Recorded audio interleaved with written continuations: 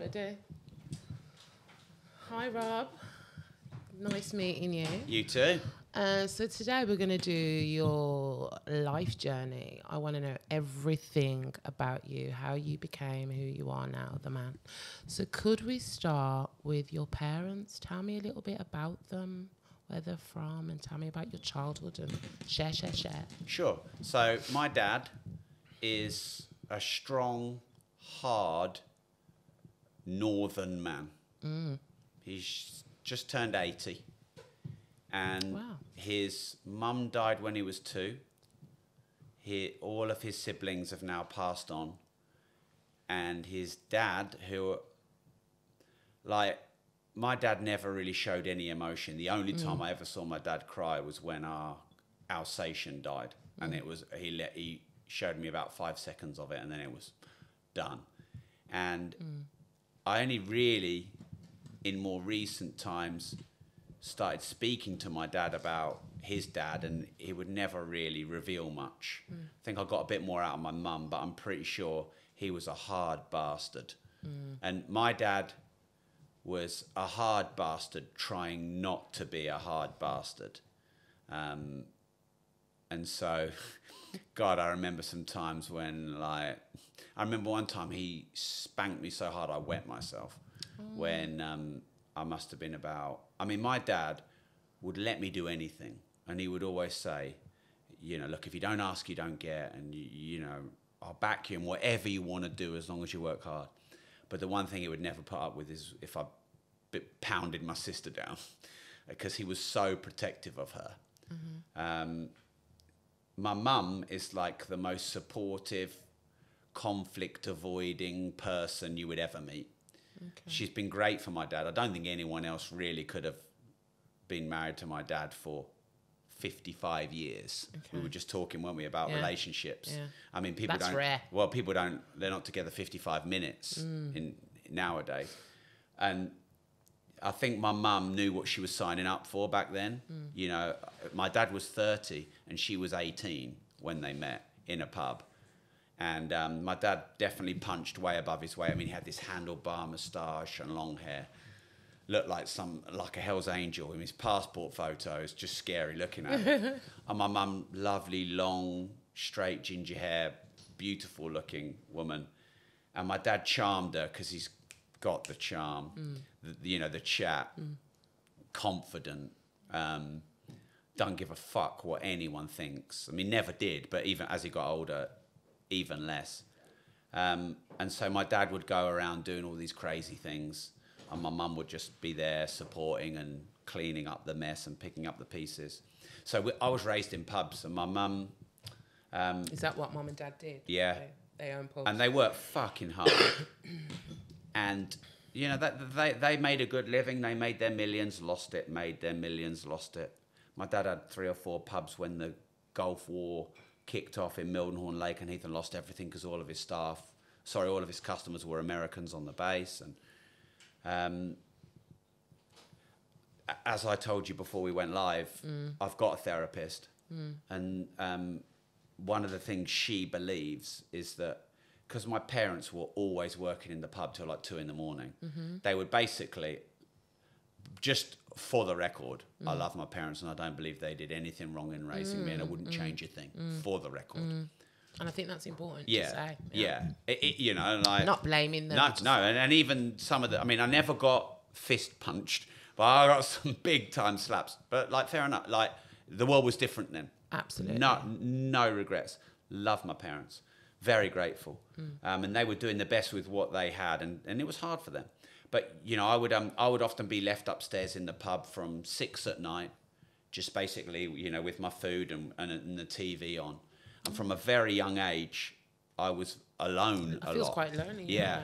And my therapist thinks that's had a big impression on how I am in my life and why I can feel very lonely and alone and isolated, even though it seems like I'm around a lot of people or things are going well. That's my parents. Yeah. Okay. Tell me a bit about your sister. What was your relationship like with your sister? Up and down. Yeah. So Is she older or younger? She's younger. Younger by how many years? 2. 2. So you would both be upstairs in the pub? Yeah. And I don't think she'll mind me saying, but I think she found that harder than I did. Because, like, to me, that made me who I am. But to her at times, that's made her the harder parts of her life. So when you say it's made you guys harder, in what way? How has that affected you or the relationships that you've had growing up? Well, speaking for me, the biggest impressions on me growing up, obviously my parents and being the fattest kid in my year at school from 12 to 14 for 3 years. I would say, I mean, they're the things. Whenever I go and speak to my therapist, and by the way, I can go to speak to my therapist. I went there and had some sessions when lockdown happened. I went there and had some sessions when I was doing this charity boxing fight. So I don't always go there like about to break because of my childhood. But it always seems to link back to childhood. You know, you put those coins in the fairground and they go ding, ding, ding, and everything dings down to fat kid and childhood. Yeah. So for me, I was very lonely growing up because I didn't have my parents around a lot. Although I loved living in the pub, I loved it because paradoxically I had so much freedom. And when you're growing up and you own a pub and you can have your mates over and they can get free Coke and play the pool table and the fruit machine, that's fucking cool. But I'm so fucking lonely, and I have to be really careful. Otherwise, I slide back into this loneliness. I mean, does that mean you withdraw from others, or do you isolate yourself? Yeah. I mean, I told you before we went on air, my wife and I have had 2 major challenges in our 17 years, and both of those, my part to play in it was when I withdrew from putting the work needed in the relationship to make it work, and felt very lonely. And started to build some resentment to my wife, my kids, my business associates. But they don't know. They're just being them. And unless I communicate that regularly... Did you even know at the time? I don't think I knew properly knew until maybe 3 years ago. And I'm 44. So it took me 41 years to learn that That's about what you me. did when things were getting too much. What I would do is I would go into my shell and I would start to build up a lot of resentment, and it would build and build and bubble and bubble, and it's a pattern I've repeated for 40 years. It's only really in the last few years I've got more good knowledge of that, and I can see the signs really early and catch them.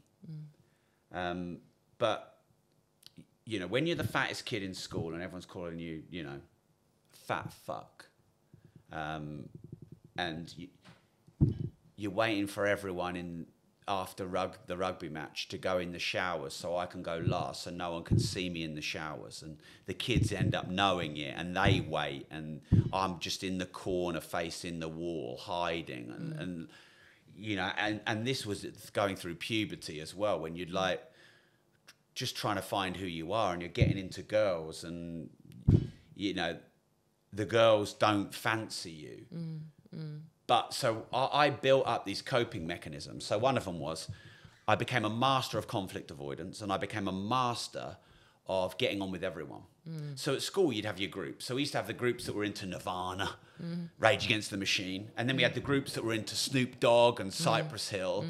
Then you got the sporty kids and the more geeky kids. And I got on with everyone. Whereas most people are just in their group. But for me, it was...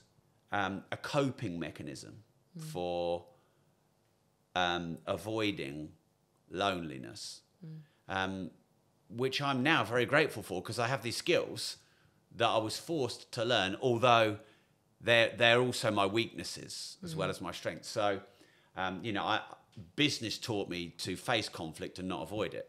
When I started in business, I was too much of a pushover, and I would avoid difficult situations, and I would put things off. And I'd be good at charming people, but I'd be terrible at facing challenges. Like the thought of firing someone, for example, I would just avoid that. But business, you know, hardcore on the streets business, taught me to face all those things, and I made myself do them.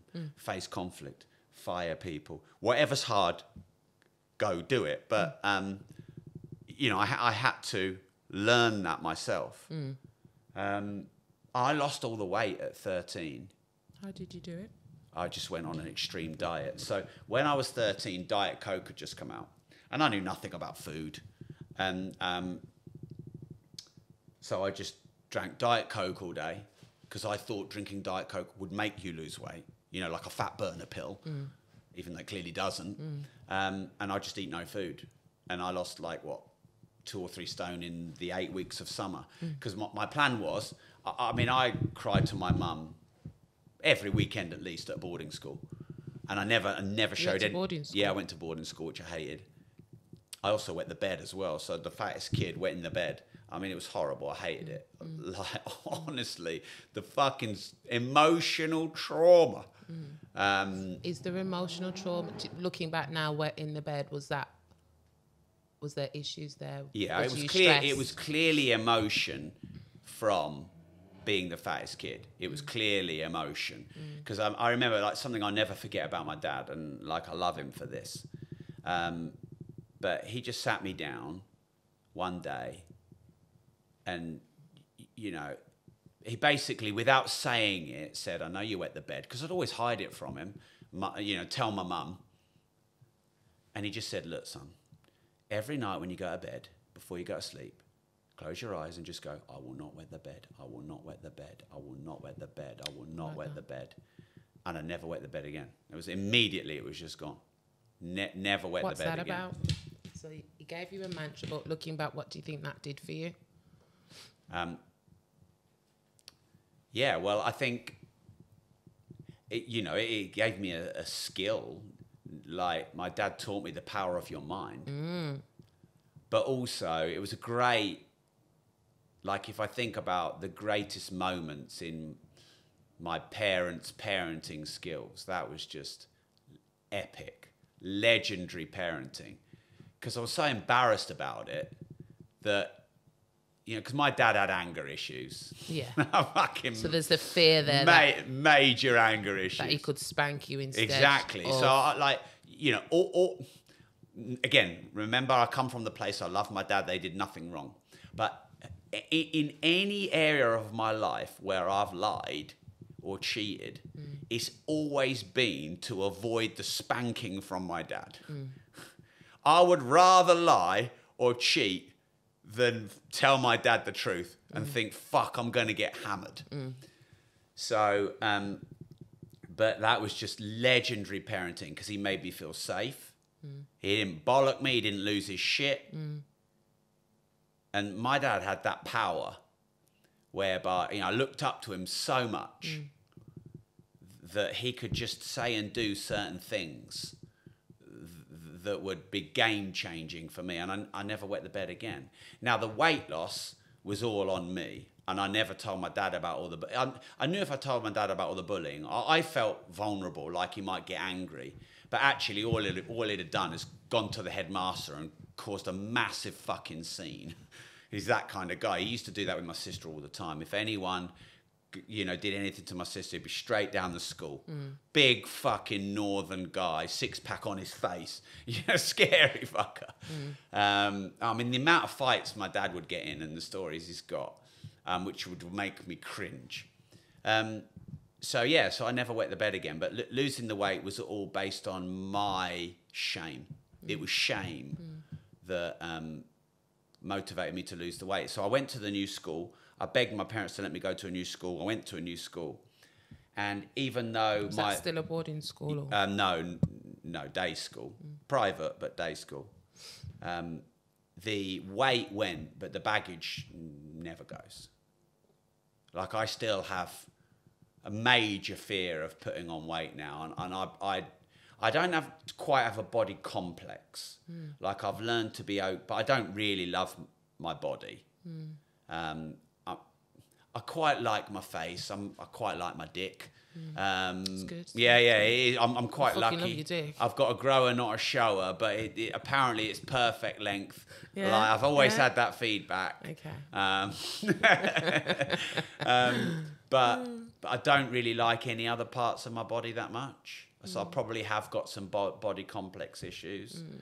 And I've got major triggers around food. Even to this day, my wife's always talking about it to me, trying to get me to, you know, I've got a lot of comfort issue.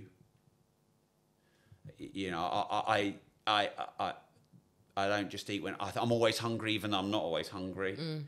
And if I get, like, I'm currently 84 kilos. Which is quite lean for someone 6'3". No, you look good. But thank you. If I get to anything above 86, the just trigger warnings just go. And I get, like, I got to 88.5 before this boxing fight. And one of the reasons exactly. One of the reasons I took this fight, and that's not fat, by the way. That's not fat. It's just I hate myself. And so I mean, in the boxing, I went down to 79. I just shed the weight and then had to put some back on. Because if you put on weight, what would that mean? Well, it would mean I'm fat and, you know, I'm ostracized and, you know, I don't like myself and other people might not like the way I look. I'm not so much bothered now about other people. Like, you know, I'd have to be 100 kilos from where I am now. So I'd have to put on 15 kilos and no muscle to look a bit chubby again. So I don't really get anywhere near it. But, like, I have a 34 waist wardrobe and a 32 waist wardrobe. You know, my 34, if that starts to feel tight, that's when my triggers go off. Right. And my 32 is like where I get down when I put the work in. Yeah. So, you know, because, you know, some women have a thin wardrobe and a fat wardrobe. Yeah. Well, I'm basically that. Yeah. But you know, I told you before we went on air, like, I'm more... I've never heard a man say that. I am more feminine than my wife, and my wife is more masculine than me. But you know what? I think men do look after themselves, I think, you know, and I think it's really important to highlight that. So I like that little kind of rule that you've got. 32, you're nice. 34, the alarm bells if it's start tight, kicking in. Yeah. It's tight. Yeah, exactly. Okay. And, you know, I look in the... I don't look in the mirror at my face all the time. I'm not vain there, but I always do look in the mirror at my body. Yeah, because basically, like, I'm a walking dad bod. Like, my dad looks like Humpty Dumpty, skinny legs, skinny arms, and a great big round beer belly, and that is me. That is my destiny, unless I fight it off. Okay. So, you know, I train hard, and I'm training. Ever since the start of this year, I'm training on average 9 times a week. I have to work hard to fight that off. Okay. Part genes, part upbringing, part baggage. You know, I'm fighting all those things. But, you know, I think anything worth it in life to achieve, you are fighting off challenges, and you do have to work at it. I think you have to work at everything. So let's go back a little bit to childhood, because it's really interesting. So you're now at school. You've left boarding school. You've lost the weight. What happens? Well, I get my first girlfriend, and she was absolutely rated by everybody as the hottest girl in our year. Okay. And I cannot tell you how good that made me feel. Like, that, the best feeling ever. The man. So, you know what? Yeah. The man. The man. Exactly. So, you know, when we were at school, everyone would be like, right, who's your top 3? And Nicola Copping was always in the top 3. Nicola Copping. Yeah. Shout out to Nicola Copping. Although she probably hates me now, but look how rich I am now. Hey. So, Nicola. Yeah. She was my first love. Loved her. We got on so good. She was smart. She was sexy. And everyone wanted her. And I got her. And bearing in mind, I'm pinching myself every day because I'm the fat kid who's not getting anyone. And this happened within leaving the school and getting her as a girlfriend. It was 3 months. Shit. So I went from fat, full of baggage, to skinny and going out with the hottest girl in our year. And like, this has definitely driven my life since. So like, so something clicked at that point. He was like, what? Yeah. If I put the work in, I get the result. Well, I don't even know I was that conscious about it. Okay. I went to school. I bumped into her. She had heard a couple of things about me. I was so fucking nervous, by the way. It's not like I swagged in and gave it large. Where do you feel the nerves at that age? Because I know when I was young, In my groin, mostly. Yeah, in my groin. What do you mean? Yeah. I mean, just everywhere, actually. Just like almost freeze. Definitely you'd get the twinge in the groin. And back then, I mean, because I went out with her twice. It was age 14 and then sort of went out with her for 2 years, 15 to 16. And when you're 14, someone goes and asks her out for you and you're out with her for a few weeks and then someone else dumps you. But then, you know, when you're sort of 15, 16, you start to mature. And like, I'm 44 now. And every time I have sex with my wife, it's like I'm 15 again. It's like my wife, like, I think she loves this about me, but I think she also finds it annoying. But like this morning, she's in her leggings in the kitchen. I'm just looking at her going, oh, you're so hot. Oh, wow. Oh, I can't wait to get you in bed. Put your heels on, let's go. Wow. And I've been with her for 17 years. Oh, every woman wants a man to think like that about them. And I just so I think she's so hot and I just get so excited. Yeah. Like, we went to, I've just bought a new Aston Martin DBS and I also bought her an RSQ8, a new one. And so she's really happy. So we drove down to Yanni's to get this wrapped. And like, she was talking about how her fashions have changed. And she's like, look, I'm not going to tell you because I know what you like. And I'm like, just tell me. She said, well, you know, my bum doesn't look as nice in these jeans anymore. And I immediately got horny. And I'm like, you're like, literally, she even said to me, she said, life does not revolve around my ass. And I said, life does revolve around your ass. And I was instantly horny and we're driving all the way back and I'm instantly horny. I'm like, right, we need to go straight upstairs. Kick the cleaner out. We need to go upstairs. And so sex and intimacy for me is that much of an extreme emotion. Like I could feel giddy with excitement of the thought of my wife coming upstairs to bed. She just put the kids to bed because you know we have a 3-story house.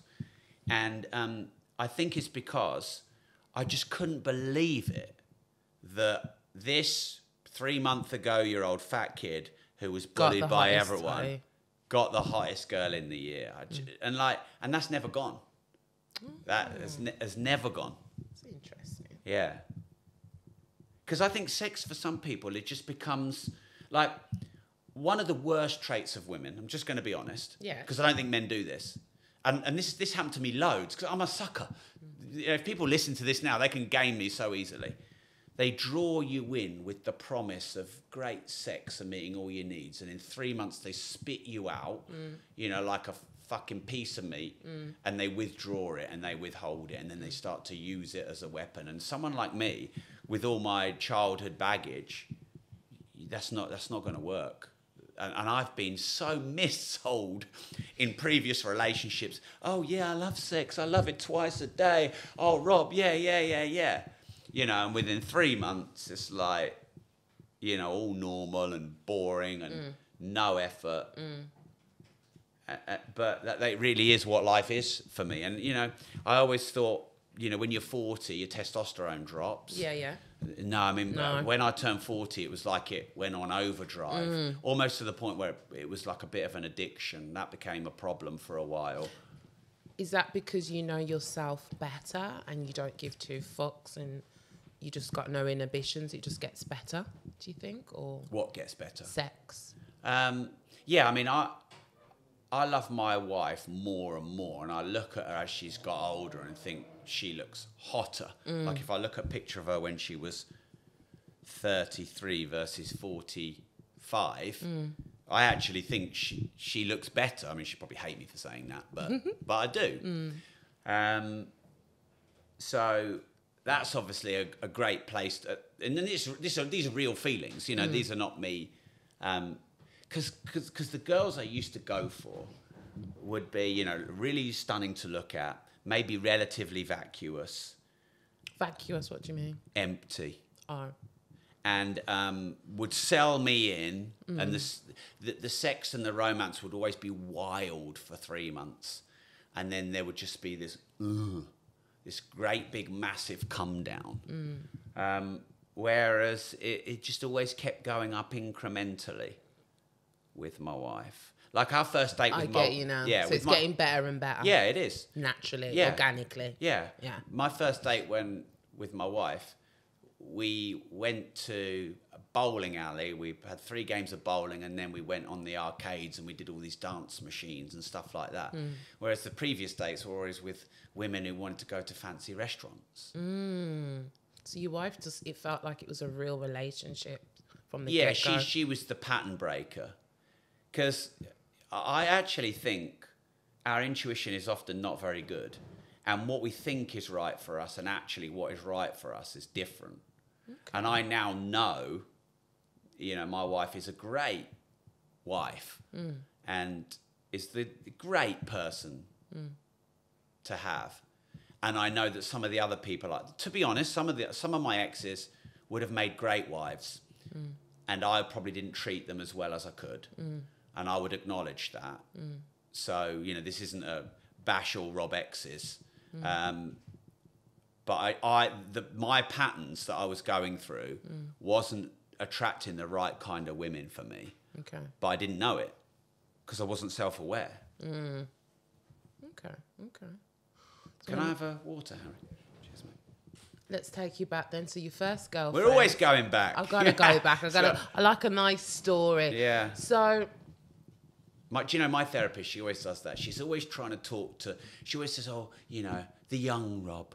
Oh, that's the young Rob. I'm like, stop going back to the young Rob. That's where it all starts. Yeah, like it is. And that's what we're trying to avoid, isn't it? Sometimes we don't want to talk about it. But I want to know how you got into business. Then let's speed it up a little bit. So first girlfriend, is there anything there that you want to share, or you feel you've shared enough about the first girlfriend? It was a great experience in my life. It didn't end that great. I went to a new school. I mean, I think we could have made it, and I have no regrets because we got on so well. But I went to a new college in Cambridge, and she stayed at the new school. And we sort of drifted apart. Okay. And there was a guy that really liked her, like always sending her flowers, and, you know, while I was at this other college. And I realised I was losing her. But I thought maybe this is my chance to move on and try a new experience in life. So I sort of let her go. Yeah. And yeah, we never really stayed in touch after that. I don't know. I don't think... So I don't know if I should say this, but it's so long ago. But we were 1-1 on screwing each other over. So I went on holiday. And it was over the time of her birthday. And she gave me a birthday card to take. And I thought, you know, I'm going to miss you and all this. And on my birthday, I opened this card up. And it said, to you from me. And immediately when I opened that card, I thought, that's a fucking dump card, that is. She's dumping me. And I went back and she was cold. And she'd got with my best friend. Ooh. Charlie Bester. Who actually I'm still friends with. Charlie, you motherfucker. Look at me now, Charlie. Look at me now, bitch. Yeah. And like, that really hurt me. I was so fucking hurt. So that was over. But I forgave them both because, remember, I'm the conflict avoider. Oh, don't worry, it's all right. And inside I was so hurt. What does that do to you then? Oh, anyway. Is it fuck women after that? No. I'm not. Want any no, friends? no, it's definitely not fuck women. I'm not that kind of person. Okay. I just saw it individually.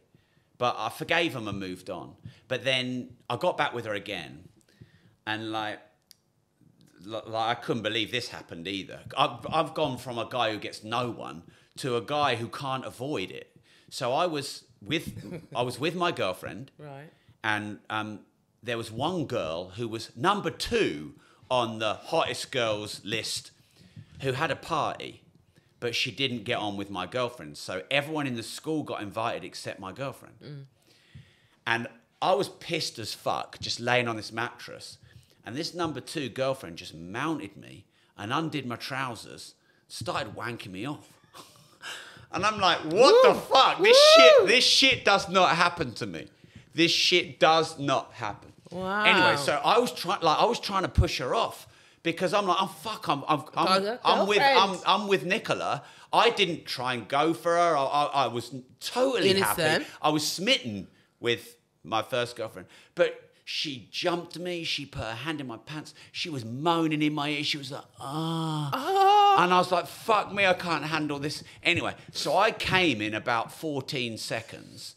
She tried to then go down on me and undo my trousers. I'm like, no, we've got to stop. The only reason I stopped her is because I'd already spunked in my pants.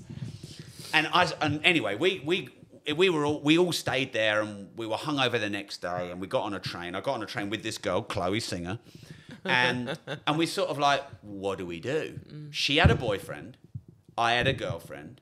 She was stoned, I was pissed. She mounted me, and we agreed we would just move on and we would die with the secret. Right. Anyway, about a year later, she told my then ex-girlfriend what had happened. She did it. Yeah, she did. So her arch enemy told my ex-girlfriend about what had happened, and so my ex-girlfriend didn't want to know me anymore. Right. And they became friends. Oh, wow. Like, motherfuckers. That's an interesting story. Look at me now. Oh Look at me now. How you like me now? Hey. But again, it's all part of life. No regrets. It's all the journey. I mean, I would wish them all the best. These things happen.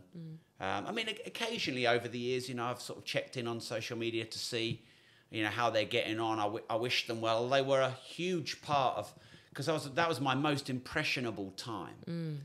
I was 15, 16, 17, 18. Because it feels like the younger boy in you didn't have much confidence, and those little By the way, that what I just told you that I've never shared on any podcast. You've got an exclusive scoop. Thank you, Rob. Thank you.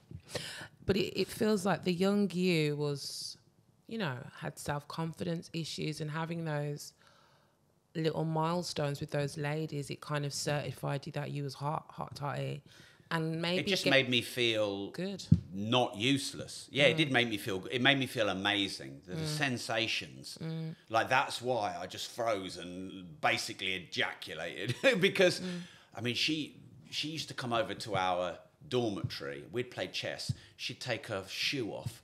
And she'd fucking rub my dick with her foot. She is not. Oh my God. 15 years old. And she could do it for 3 minutes, and I'd just ejaculate in my pants, and I just fucking loved it. And I'm just like, this shit does not happen to me. How is this happening? This is amazing. I want to see you at 15. Can we get some pictures of me at 15? And I still get those same sensations, and I'm a very emotional person, and I can get very excited. So do you think you've had good start to sex? Your sexual experiences it was good, and that stayed with you? Yeah, but I mean, with the wrong person, so someone who's selfish or someone who's not as sexually motivated or whatever, I could be a very difficult person to be with because I have high demands. Okay. And everyone's like, oh yeah, I love that, but really, are they? I have high demands. I am high maintenance. All right, some people think I look pretty good. I've become very rich, but intimately, do you mean? Yeah. Okay. Like at times, it's probably definitely high maintenance. Yeah.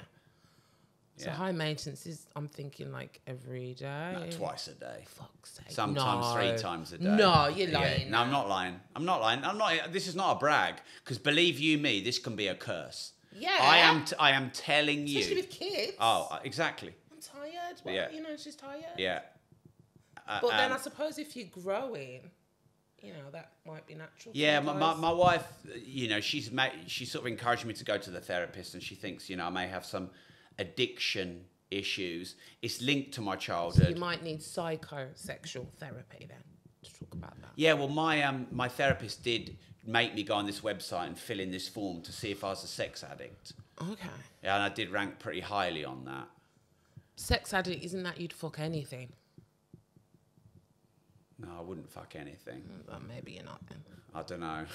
I've got, yeah. You got standards. Well, Because an addict, an nympho is like, wouldn't give a fuck.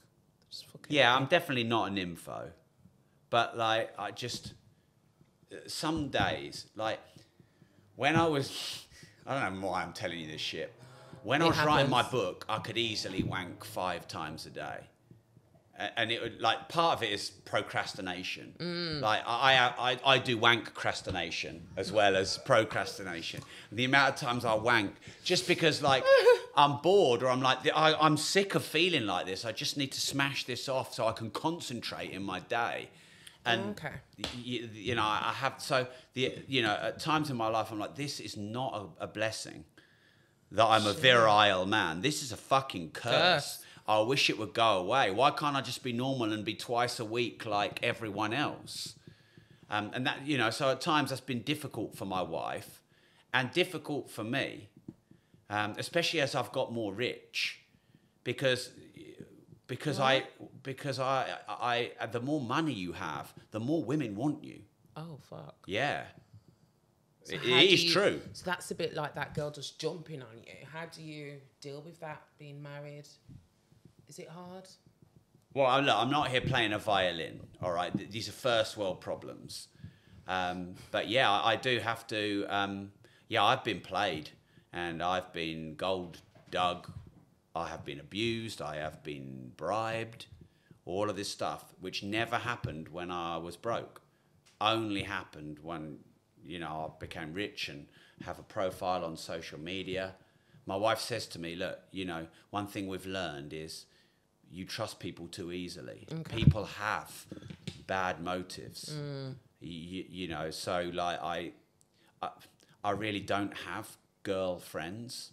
I can't really have girlfriends. Like, you know, in my life, growing up, before I met my wife, every girlfriend I'd end up in bed with them.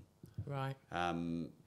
So, you know, I've got to be self-aware about that and, you know, just be careful not to be drawn into stuff on social media, you know, don't reply to the DMs, all that kind of stuff.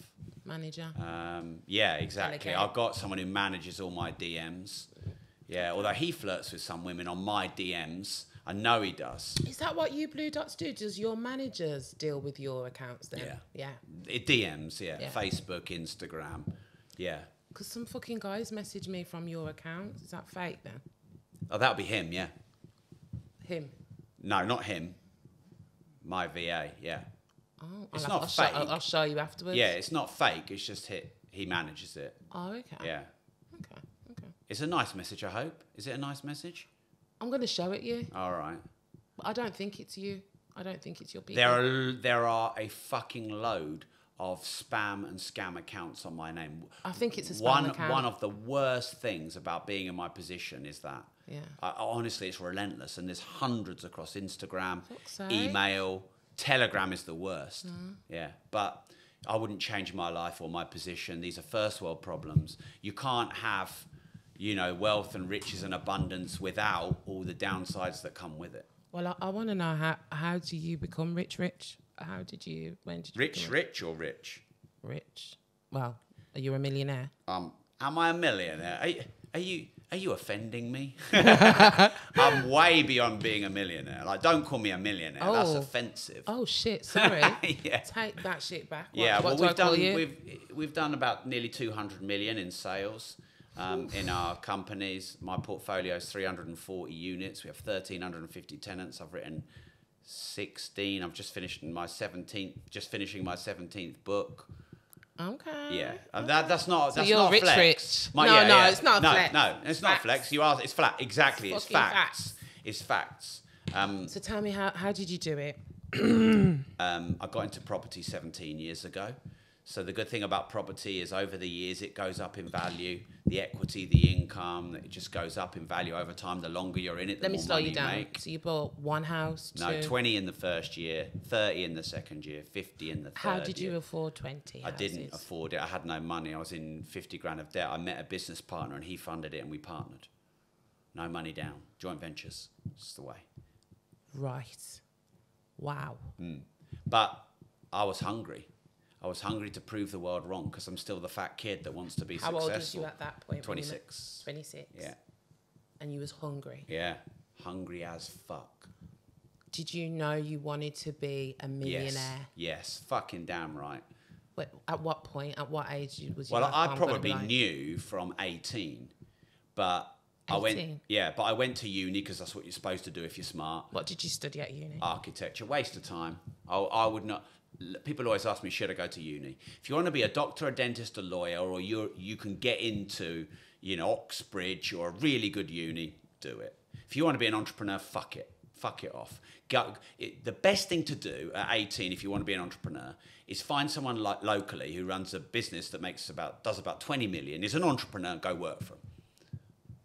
Come and work for someone like me. Right. Because if you work for $1 billion corporation, you're never meeting the boss, are you? Yeah. You're never meeting Tim Cook at Apple. Yeah. If you come and work for someone like me, you can get time with me because I'm small enough. I'm 25 million a year. So I got into debt at uni. Uni's a debt trap. The system is a debt trap. Say. And then after uni, my dad got ill and my mum wanted me to come and work in the pub. And then all of a sudden, I'm nearly 26 years old. I'm 50 grand in debt and my life's just... Because sometimes life can just catch up with you. Oh, I'm not really sure. I'll just do this for a while. And all of a sudden, 10 years has gone or 20 years has gone. Yeah. Fuck. But I always knew I wanted to be more. Because in a way, I am overcoming the baggage that was created in me when I was young about wanting to prove to the world that I'm useful and valuable. I'm not a fat loser. But the problem with healing those wounds is you change who you are and the drive can go. So sometimes these wounds are part of you and you should embrace them. So the CIA, I only learned this recently. I interviewed an ex-CIA spy. They hire people with childhood trauma on purpose because these people become more successful than people who've had if you've had a really good, comfortable childhood, you're not motivated. No. Life is too easy. Yeah. Life is too smooth. You need a bit of hardship. You need a bit of trauma, which, let's be honest, most of us have got our own story. Yeah.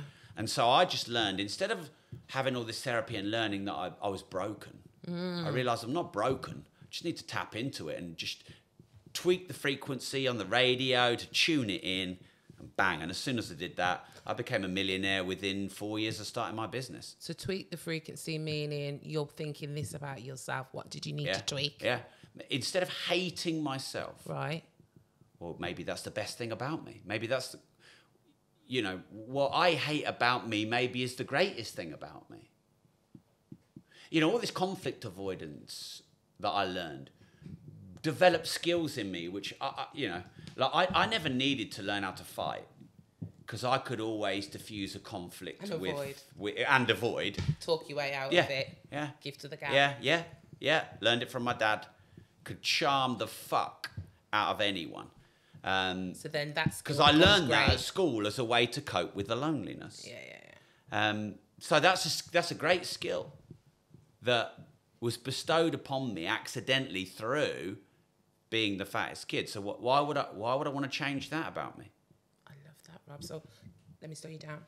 So being the fat kid, I hate saying that word fat, but being... No. Let's just say it how it is. I was fat. Fat kid. Right? We have to be able to speak the truth. Yeah. All right? Yeah. I wasn't big boned. It wasn't okay. Yeah. I hated it. Yeah. And I was fat. And those bullies did me the biggest fucking favour of my life.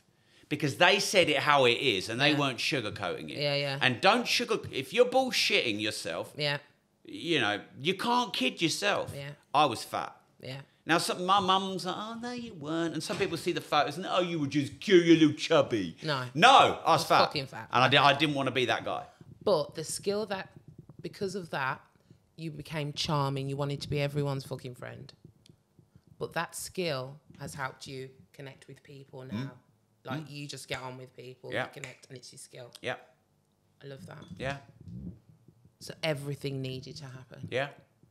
So the little thing that you tweak, you was about to hit something on the head, I think. Something about you avoiding conflict makes it your strength. Yeah. So growing up, I hated the things about me that I learned through therapy and personal development, and being an entrepreneur are actually great about me. So, you know, my desire to please people or to be noticed or recognized, I hated that about me. Why do I need to do that? Why aren't I just comfortable who I am? But that creates the void and the hunger to go and prove that to the world. I mean, I have to be careful, because if I fill that void, that's the drive gone. So, you know, for example, right, a few of my peers have gone and done ayahuasca. I don't want to do ayahuasca, because I don't want to all of a sudden connect with the universe and realize I'm perfect as I am, because I think I might lose my hunger and drive. I like who I am, and I like what I'm achieving. And I don't mind having that bit of like, you know what, I ain't perfect. And I like having these motivators. So, yeah, I just learned to look at the same thing in a completely different way through therapy, personal development, and being an entrepreneur. And also talking to this spy guy saying that basically they hire people. I figured that out. 15 years ago. Wow. I figured out 15 years ago that my trauma and pain and voids drove my values. Like, I did a load of research. Oprah Winfrey was abused as a child. If you look at, you could pick virtually any successful person. And most people who are MMA fighters, bullied as kids. Why did they learn martial arts? Because they were getting bullied. The stories are like metronomically absolutely consistent. Yeah. And people who have had a comfortable life often fuck it up. Yeah, they fuck it up. They're They're lazy, spoiled. they're entitled, they're spoiled. Or, a lot of rich kids suffer from bipolar, a lot of personality disorders. That can be a great curse to be given everything to you without earning it. I agree. And I think our parents had that ethic though, work hard. Like you said, your dad was like, work hard.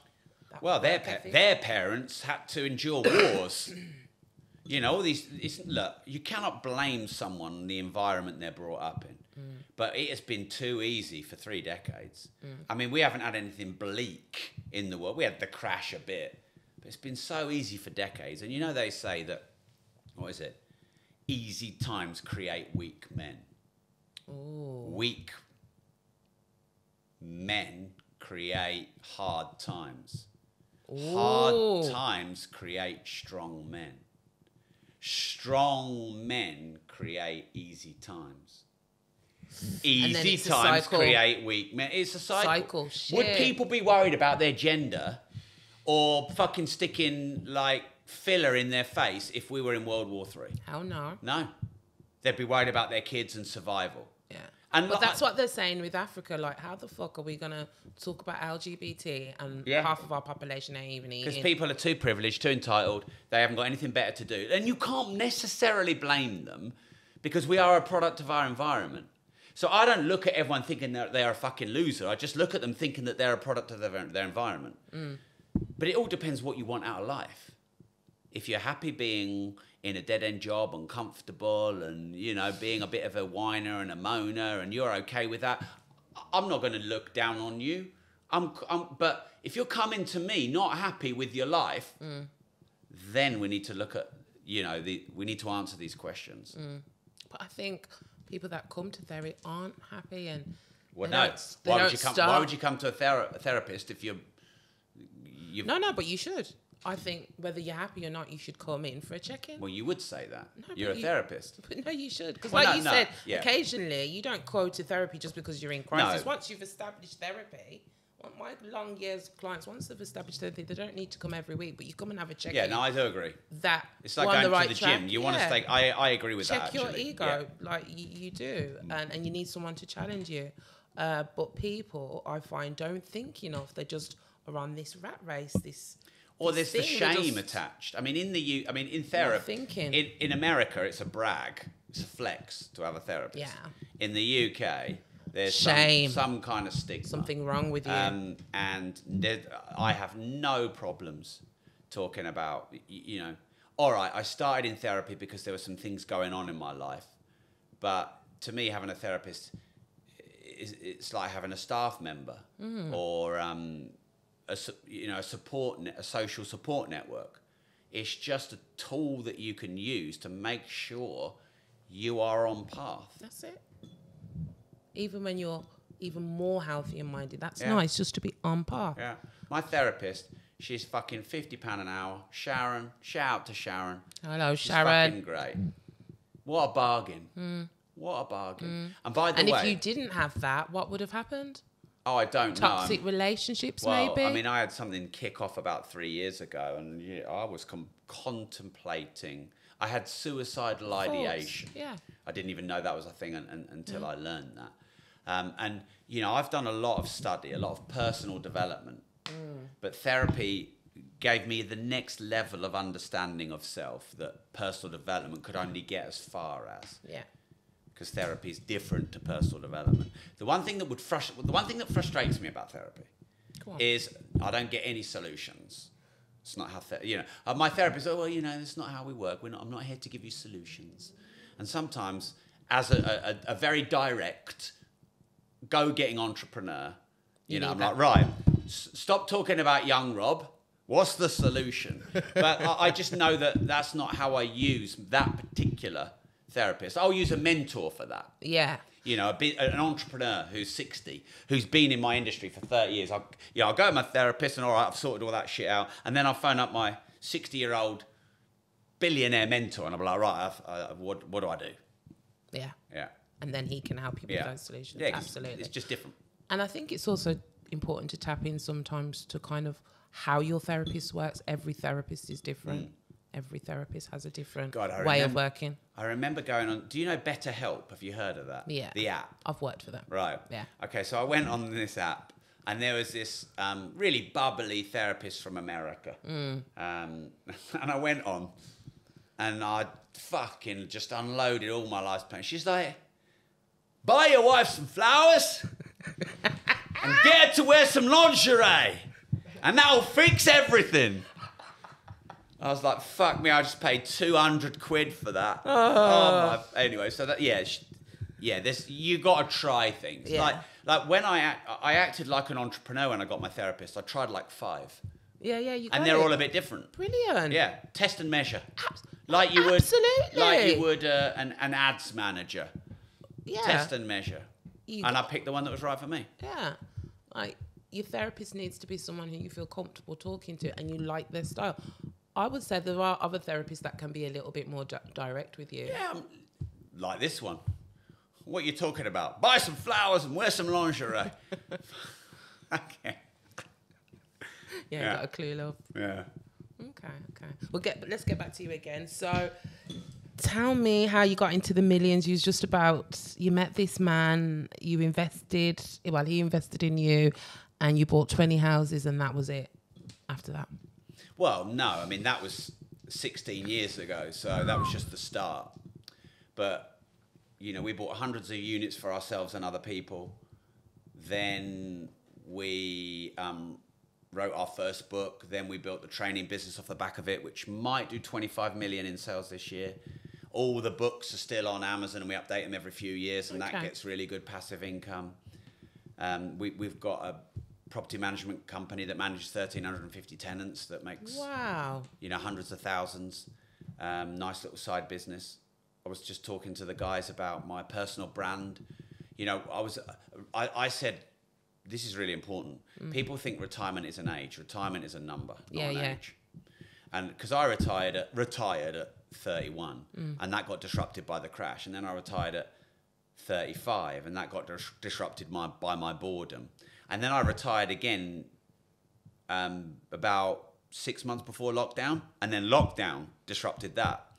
So I was able to retire by age, not number, but there can be disruptions that happen in life that can push that back. But, because I've got the luxury of money, it gives me the freedom of time to try new things.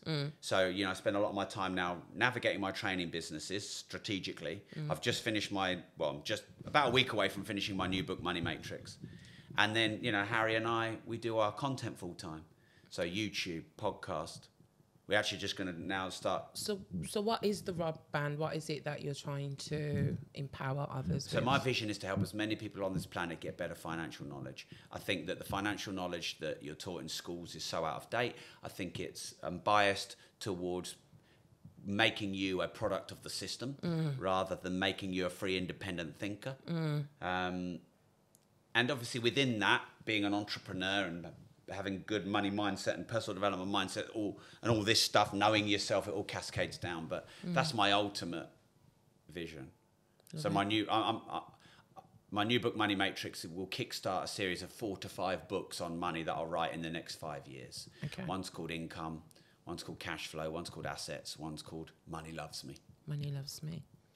Okay, money loves me. Okay, I love that. Let's get back into your personal life. So you're married. You said you've got children. Yeah. So how long have you been married for? I've been with my wife 17 years. That's what I count. Okay. We've been married like 5. Okay. But I've been with her 17. Okay. So no. So she's been on this journey with you. Yeah, no certificate or legal contract. I've been with my wife 17 years. That's how I see it. So she knew me before I was a multi-millionaire. Get it right, Charlotte. Fuck's sake. Yeah. Well, with inflation, you can't live on $1 million anymore. Inflation's wiped it out. Can't live on $1 million? Well, no. I mean, since the gold standard removal in 1971, our money is worth 1/7 of what it was back then. So think of $1 million in 71. It's now worth 1/7. It's now worth 130 grand. Okay. 150 grand. I see. Yeah. I see. So, so she's been with me every step of the way, the highs and the lows. She supported me, and, I've given her, she doesn't even mind me saying this now. She's become a snob. She's a food snob. She's a travel snob. She's a car snob. Because she's been able to enjoy the finer things in life. Yeah, you would. But she's done her part. What does she do? Well, she looks after the kids and looks after the house, which is a full-time job.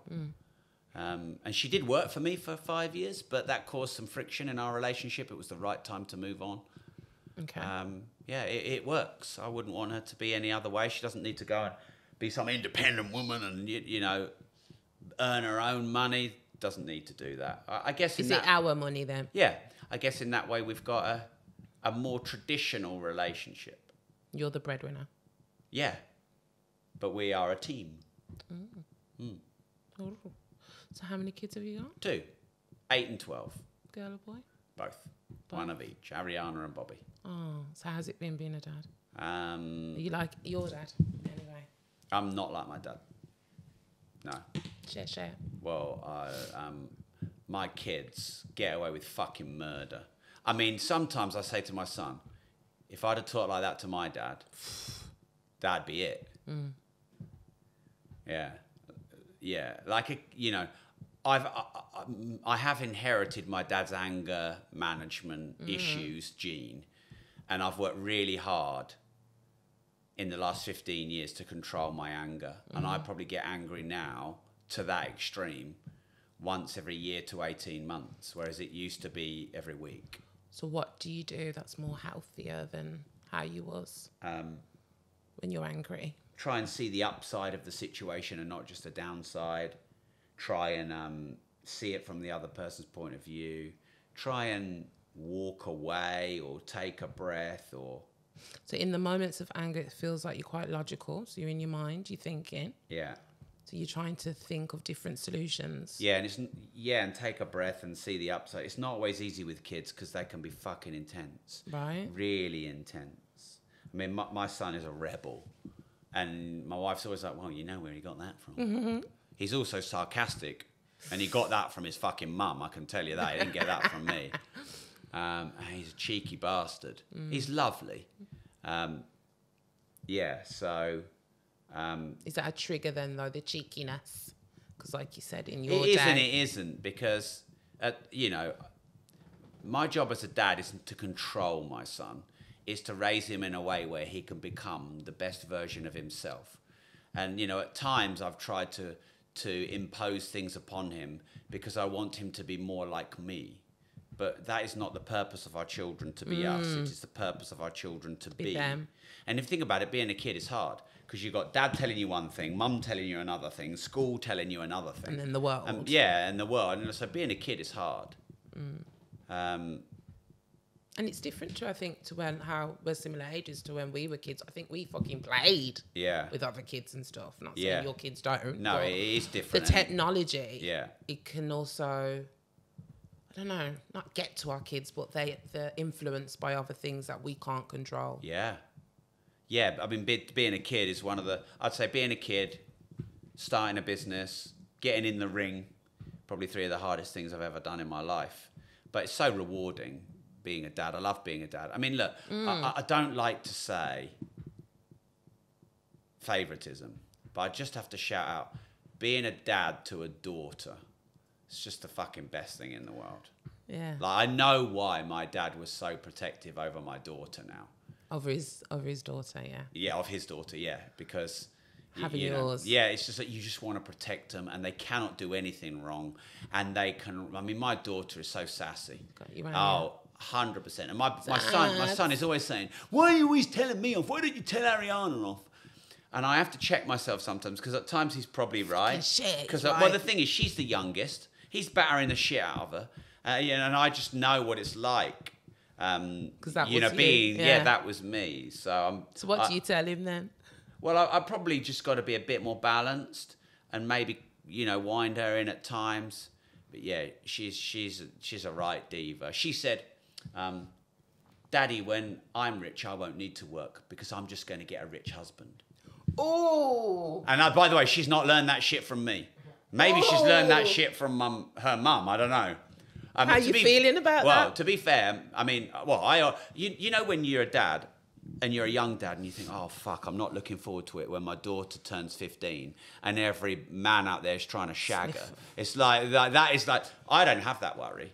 My daughter's going to be fucking having a harem of men running after her. She's going to have them all tied on a rope.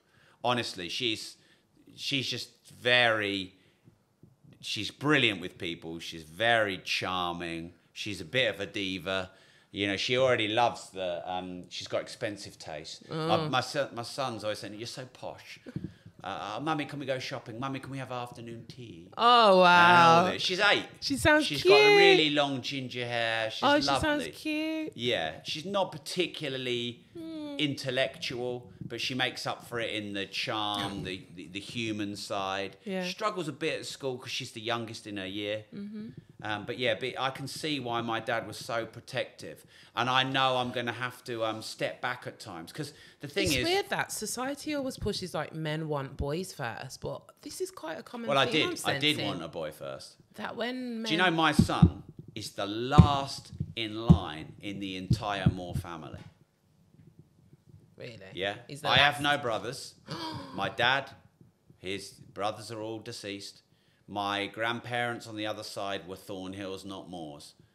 So I was the last Moore of my dad, and my son is the last Moore. And I've said this to him: you are the last Moore, and I will always support you and back you up.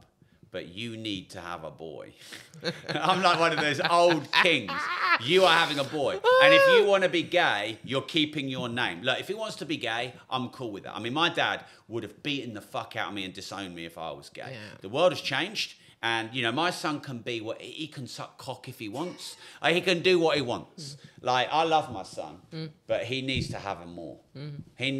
Otherwise, in a generation, all my work is gone. The legacy. No, the empire has to continue. Do you think he wants to take on the empire? Well, I'll tell you what I've learned as a parent, because my son was about the 3rd best golfer in the world, age 5. And we used to travel all around the world playing golf. And I pushed that. And I did the best I could. And I have no regrets. And we had some great times on the golf course and some challenging times, no regrets. But that was as much for me as it was for him. And now I realise my son is his own person.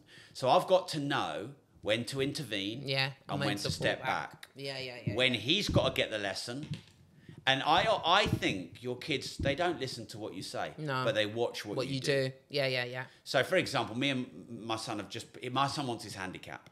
And I'm just a child. So when we get the buggy, I always rag it. And when I hit the brakes, I slam it and I try and get the back end out. And my son is like, can I drive? And so he's slamming the brakes, trying to get the back end out. Even he hit his shot and I was just thinking, this is just the life. So I just held on to the handle up there and my son got in and drive and he held on to the handle up there. Wow. My son will ignore everything I say, but so they come work for me.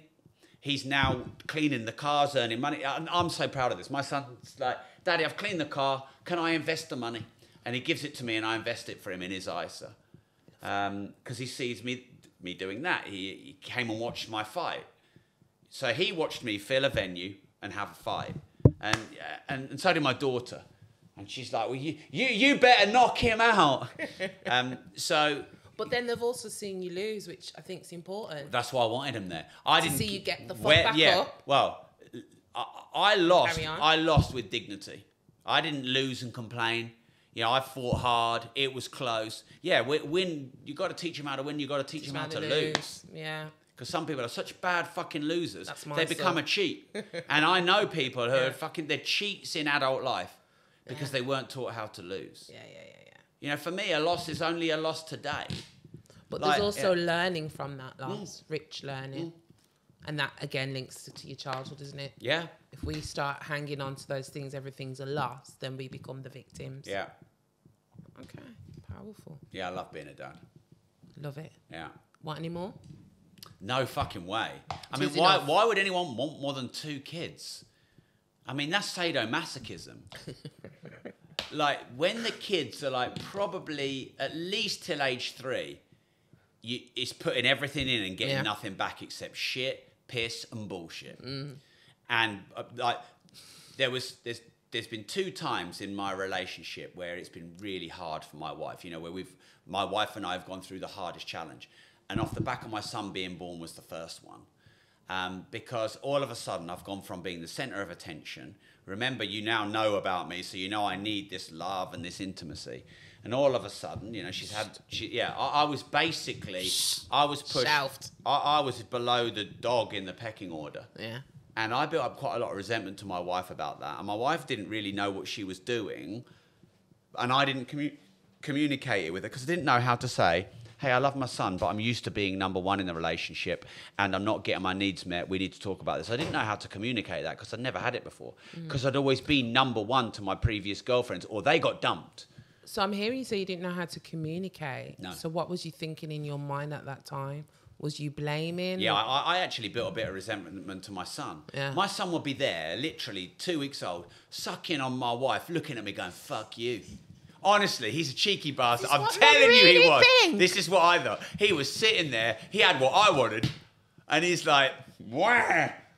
And look, I'm being somewhat flippant. I don't resent my son for that. But in that moment, I built some resentment. And remember, I'm a conflict avoider.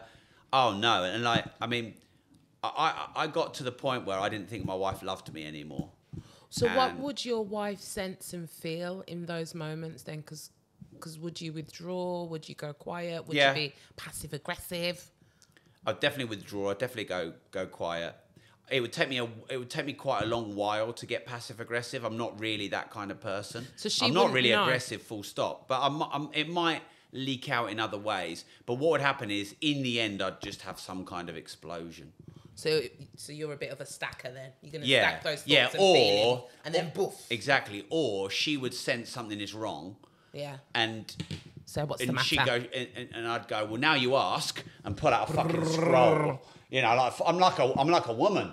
You know, like, I remember everything, bitch. Yeah. You know, and remember last week you fucking didn't do this. She stored it all up. Yeah, and that's not healthy. And then what's she thinking when it's like constipation? Vomited on her all this shit. What does she then do? Well, number 1, she's like, well, why didn't you communicate this earlier? Yeah. So, which is fair. And I don't know, my wife's a very practical person. So she just cracks on, she gets herself busy. She's also a bit like, if there's problems, she just wants to sort of just crack on. Crack on and let's get it sorted. No, or just I'm gonna crack get on. with my Yeah, life. crack on, like, and don't dwell on it. And so, for example, like, I could go anywhere and do anything. And when you have too much freedom as a man, one, you can start looking astray if things get hard. But two, you might think, well, you know, no one wants a psycho, jealous sociopath. But a little bit of jealousy or just checking in or caring is nice. Yeah. And I've either had extreme jealousy, and now my wife's like, well, yeah, do whatever. I don't give a fuck. No. Get on with it. Yeah, exactly. So and they're not caring. A lot of that, in the end, you're like, I'd convinced myself she didn't love me. She'd come upstairs at night, and she'd take about 40 fucking minutes to take off her makeup and do her fucking Woman 28 stuff. cream routine. Yeah. And I just thought that she was just stalling from Avoiding you. you. Yeah. So those are painful thoughts. Yeah, very painful, very lonely. And having for me. conversations with yourself, which at that time you didn't share with someone. Yeah. So then when she comes in, are you cold? Are you thinking, oh, you don't fucking want to be here? Are you cold? I'm frustrated probably. And so then I'm like, you know, shuffling into the bed back to her. And then she'll feel like, why are you so restless? What would she Yeah. say? Are you all right? A lot of the time she wouldn't.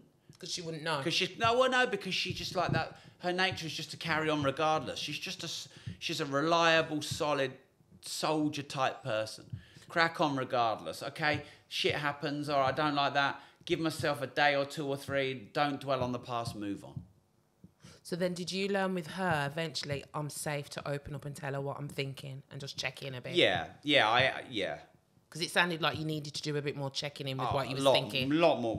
Our communication got really bad for a long time. And it all started 12 years ago when my son was born, and it just hit me like a ton of bricks. You know, physically, when you have a child, you know, for months, a lady could either be not very happy with what she looks like or not feel very sexy, or, you know, it can actually... We don't feel sexy there you sometimes. go. But no one tells us men, but be ready for 6 months of that. Guys, this is really important. No one fucking tells us. Right. And of course, physically as well, you know, it could be brutal, you could need stitches, you know. And of course, you've got this fucking high demand on you 24/7, this child. No one fucking prepared me for that. And it was like hard for me. Yeah. I put up with it for years. I say put up with it. Put up with it? Yeah. Put up with what? Feeling that. Feeling... Gemma being very focused on the children and the house and what I would deem as the minutiae of life, and not... Like, I am not the most important person I am not the most important thing to my wife. No. My children are. Yeah. And I used rightly so, right? Well, I used to resent that about her. Like, imagine saying... I saw Lewis Howes, and I thought, mate, be careful who you say this to. But he's on a podcast, and he said, you know, I'll sit down and I'll date, and I'll be like, look, you're not the most important thing to me. You're at best number 3. Because number 1 is me, my mental health. Number 2 is, you know, my business. You know, and like, no woman wants to hear that. Most women want to know that they are number one. Fucking one. And don't forget, I'm quite female in my emotions. So I've always, like... I'm number 1. Yeah. And now all of a sudden there's my kids, the dog, the house. They're all way above me in the pecking order. I'm like, what the fuck? What am I working for? Why am I busting my ass 12 hours a day, making millions, giving you everything to be fucking below the dog? Now, I'm not blaming that about my wife. I'm saying this is what I started to feel. Yeah. I felt really suppressed, really unloved and unvalued. Yeah, it was hard. But we got through it. You got through it? We got through it because we worked at it. Because we communicated and we were both open to therapy. And... Well, what was the trigger? Was it your son to go, like, you thought to yourself, right, I've got to get to therapy? Or did your wife say, what was the pulling force? It was basically, you know, 3 or 4 years, our relationship just drifted apart where we coexisted. We weren't married, we were coexisting in a house. And it got really like, oof, if we're not careful, this is done. But I had already convinced myself that it was. She didn't love me anymore. Yeah. I thought this is over. I'd written it off. And I think she felt like that too a couple of times. I remember once, like, I can be a bit of a diva. So for example, I need Costa coffee at 6 a.m. and 10 a.m. And if I don't get my medium oat milk cappuccino, extra shot, not too much milk, shit is hitting the fan. Like, we drove here via the Costa. Seriously. So my manager saying seriously. Right. And my wife loves holidays, which I hate. So every time we go on holiday, I'm like, my stipulation is there has to be a Costa. So anyway, we went to Cornwall, which is the arsehole of the UK, and we went on we went to the shittest. Stayed in the shittest place, eating the shittest food, and there was no Costa where we stayed. And I said, "This is the shittest holiday. I'm going home. Fuck you." And I had a major meltdown. And she even said to me retrospectively, she wondered if that was it. She wondered if we were done. Yeah. Because the relationship had drifted apart over years. Maybe it had drifted apart over. This is 9 years I'm talking. Wow. Yeah. And she also wondered if it was done. Wow. Yeah. So when did you have that honest conversation? About 3 years ago. Yeah. It's been brilliant since. It's been the best it's ever been. Shaking it down, clearly. Yeah. It's been like it was at the start again. Oh, that's beautiful. Yeah, which I didn't know was possible, or maybe she didn't know was possible. And what's the key thing that's brought you closer? You have to keep communicating. So what does communicating It means look if like you've got issues, don't sit on them and become passive-aggressive. Deal with them. Yeah. Put time for you. You must, like people talk about having date night and stuff like that, but you must take time for your partner.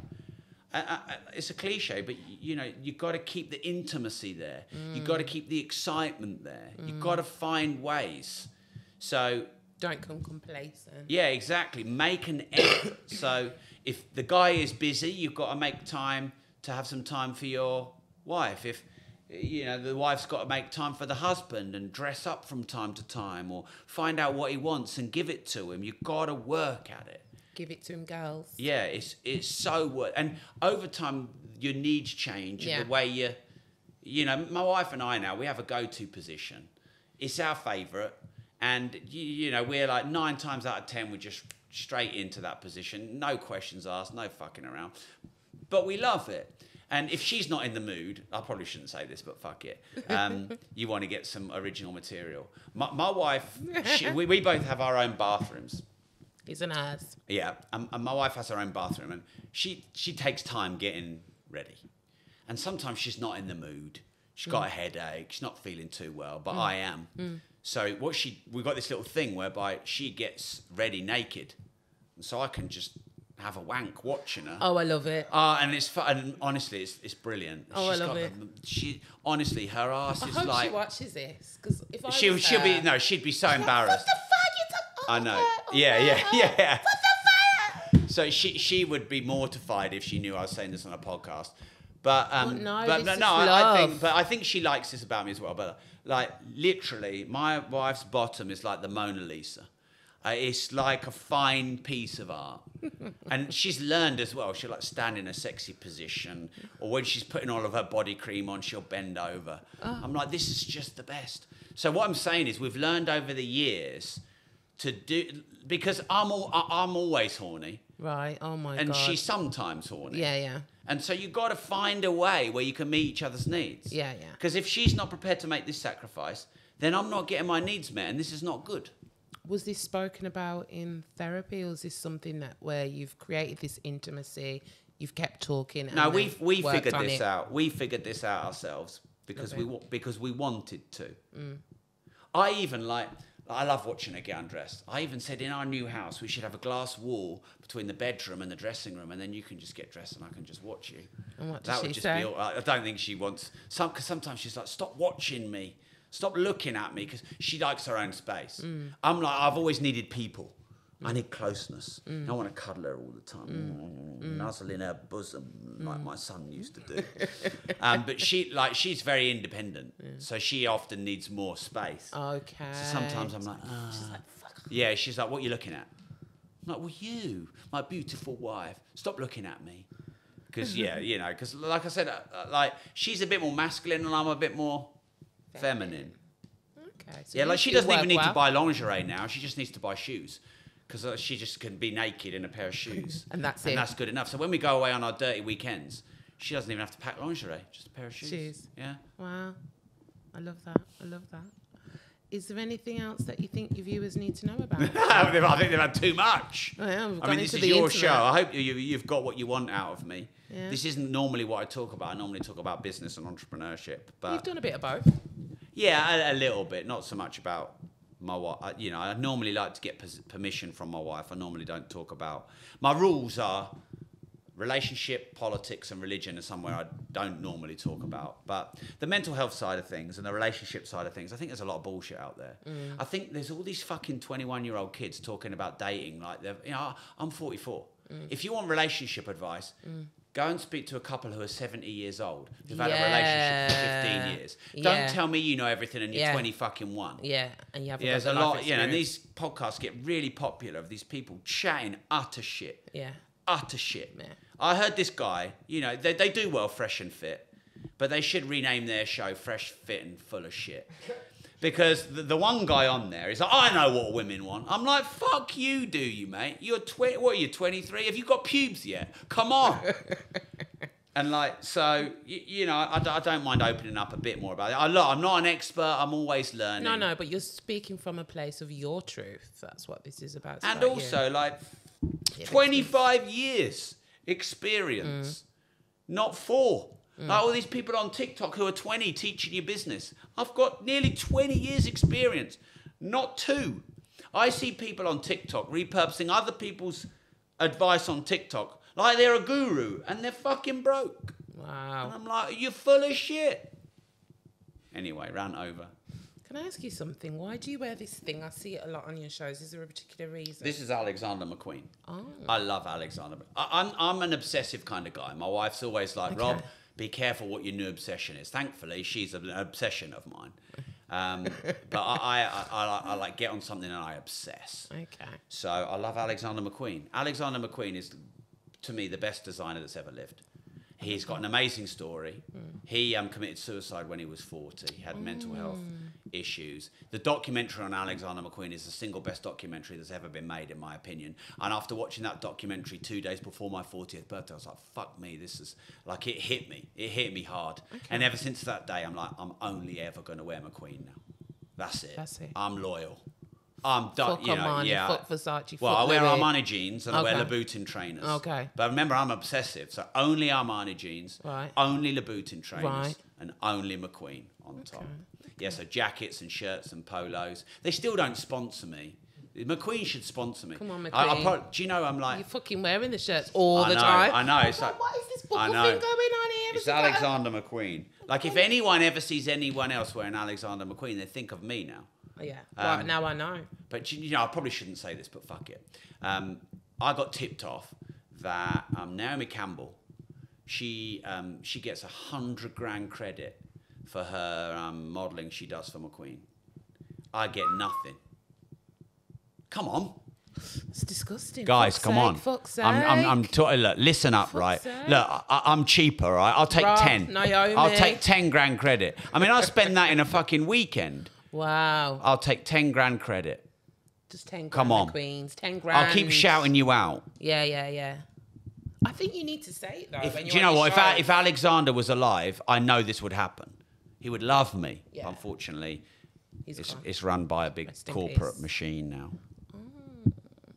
No, I love that. I love that look. It suits you. Thank you. Okay. Bondage. I get loads of hate for this. People are like, you got a gun holster. That's what I thought it was. Or you got a back brace. That's what I thought it was. Some gun holsters coming in. Yeah, but I'm rich, motherfuckers. Fuck's sake. Because I mean, some of their jackets are like $5 grand a pop.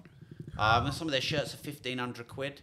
That's why I love money, because money means you can treat yourself to these things. I feel my, because remember, I'm the fat kid, so how I look is important to me. Yeah.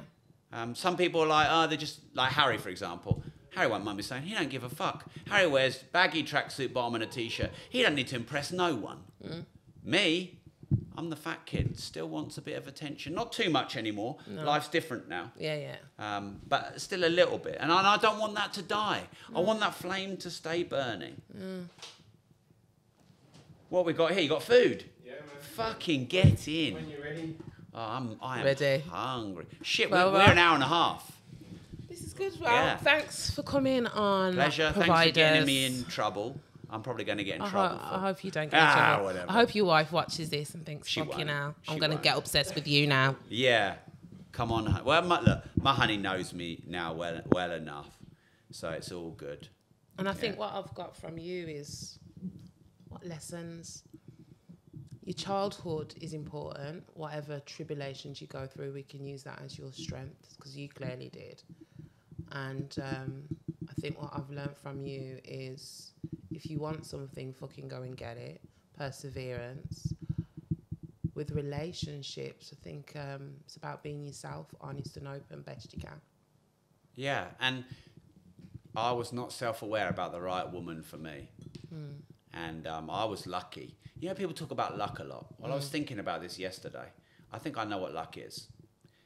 I think, so I'd had a string of 3-month relationships, and all I ever wanted to do was, have a proper girlfriend and be loved.